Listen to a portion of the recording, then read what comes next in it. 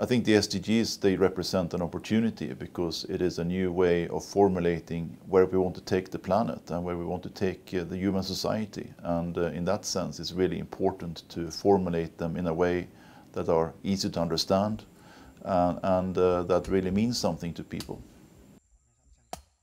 The MDGs were quite specific and often sector-bound. With the SDGs, we have the opportunity to formulate cross-cutting goals that don't necessarily follow the usual boundaries of sectors. This is one of the points of a cross-cutting setup because forests are important throughout the development agenda.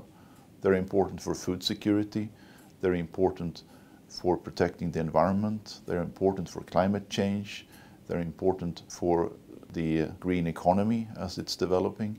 So we can't really place forests in one box. We need to figure out how forests can contribute across the range of sustainable development goals. We often hear about forests being under threat.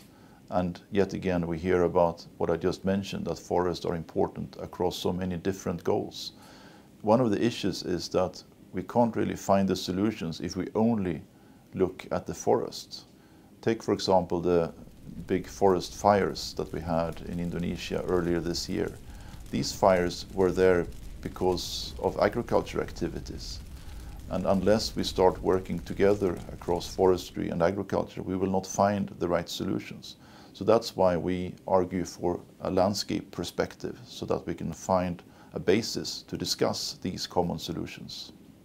I think once you step out of a sector approach and discuss this in a more open-ended way, then it becomes very obvious to many people that we have to find solutions across the landscape. And we hear that particularly, I would say, in the evolution of the RED, the reducing emissions from deforestation and forest degradation discussions. This is mainly under the Climate Change Convention, but it still represents a very big part of the landscape approach that we need. And in this evolution, it is becoming more and more clear that we need to look at the drivers of deforestation.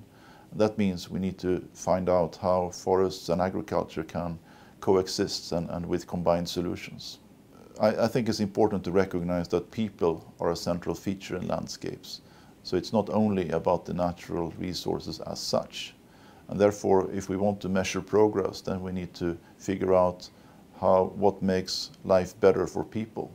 So one of the measures needs to be something around livelihoods, probably income or something about assets for farmers and producers in the landscapes. Another issue is, of course, food. And the landscapes produce all our food. So we need to have a measure that tells us the amount and quality of food that's being produced. A third one, of course, bringing in the production of food, but also the wider aspects of protecting the environment, is ecosystem services.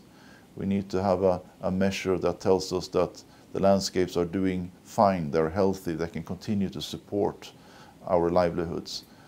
And a fourth one would have to do with the resource efficiency. We need to produce our food in more efficient ways. We can't continue to emit so much greenhouse gases.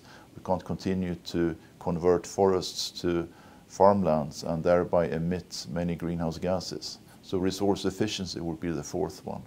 And if I want to add a fifth one, that would have to do with biodiversity.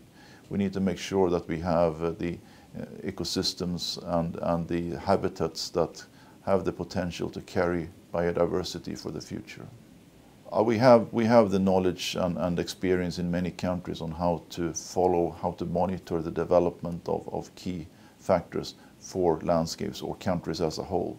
In forestry, we have a long tradition of national forest inventories, and those can be adjusted and developed to fit the purpose of wider indicators. There's also a lot of experience in monitoring households and livelihoods at the local scale, and those experiences can be used as well. We're now closing a phase of the SDG developments. There has been the open working group of the General Assembly that has met 8 times, and they've gone through all the topics that were raised in the Rio+20 conference last year, actually 2 years ago. And one of those topics were forests, but forests was only one of more than 30 topics. So that gives a good perspective on how we need to figure out a way for the importance of forests to appear across many other topics and not argue for a standalone SDG on forests, because I don't think that will be productive or even politically possible.